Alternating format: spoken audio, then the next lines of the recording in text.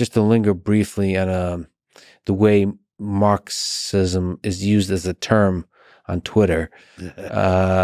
There's something called, I'm sorry if I'm using the terms incorrectly, but cultural Marxism. One of the criticisms of universities being infiltrated by cultural Marxists.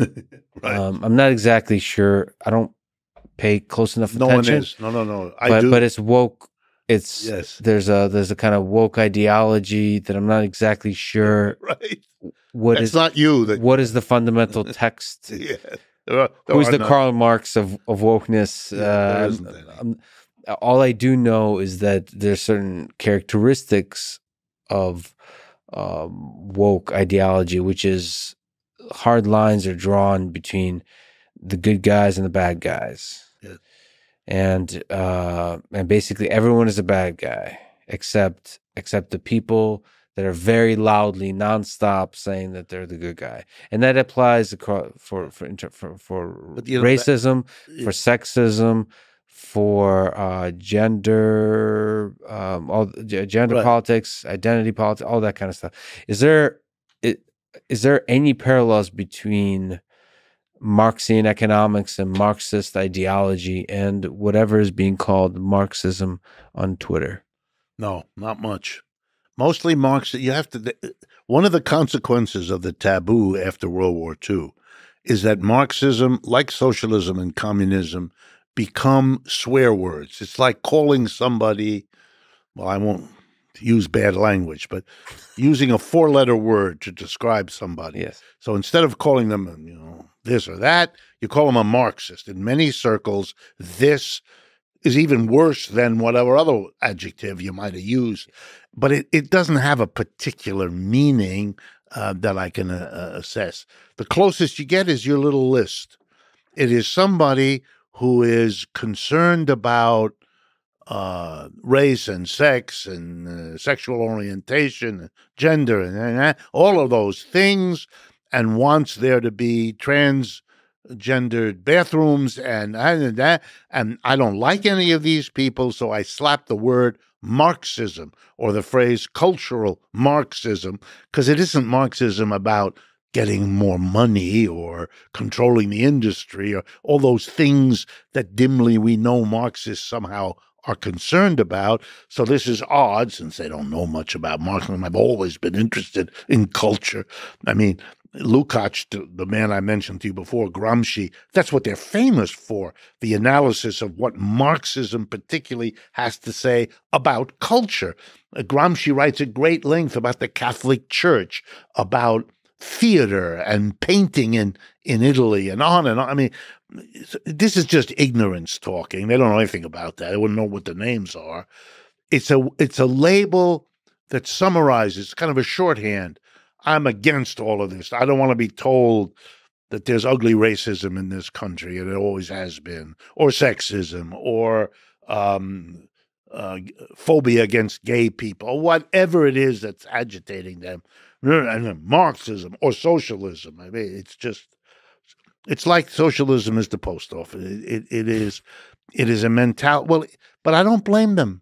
I mean, it's childish, it's mean-spirited, but it comes out of the fact no one ever sat them down and said, here is this tradition. It's got these kinds of things that people kind of share and these big differences. Look, an intelligent society, which this country is, could have and should have done that. It was fear and a kind of terror that made them behave in the way they did, and we're now seeing it. Having said that, there is such a thing as cultural Marxism. What that is simply those Marxists who devoted themselves to analyzing how it is that a particular culture is, on the one hand, shaped by capitalism, and on the other hand, it becomes a condition for capitalism to survive and grow. In other words, how do we analyze the interaction between the class struggle on the job and attitude towards sexuality, or movements in music, or whatever else cultural? And there are Georg Lukács, this Hungarian, great name in there, the greatest of all the names, Antonio Gramsci, and a modern name, just died a couple years ago, a British intellectual named Stuart Hall, Hall. If I were teaching, which I have done, a course in cultural Marxism, those would be three major blocks on the syllabus.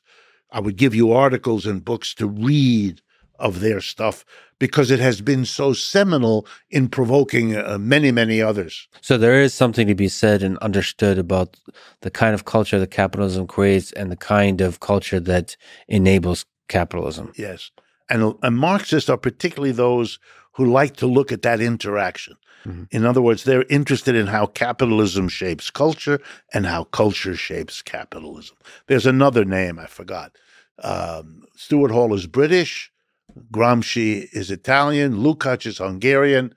The German is Walter Benjamin, Benjamin.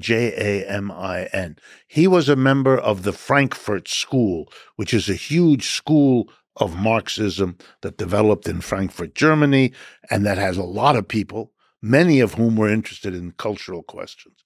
It was a bit of a reaction against the narrow Marxism that was so focused on economics and politics. There were people who said, you're leaving out very important parts of modern society that are shaping the economy as much as they are shaped by it. And it was that impetus to open Marxism to be more inclusive in what it deemed to be important to understand that this cult, and they called themselves cultural Marxists, but they had a completely different meaning from this. This is just, just bad mouthing. That's all this is.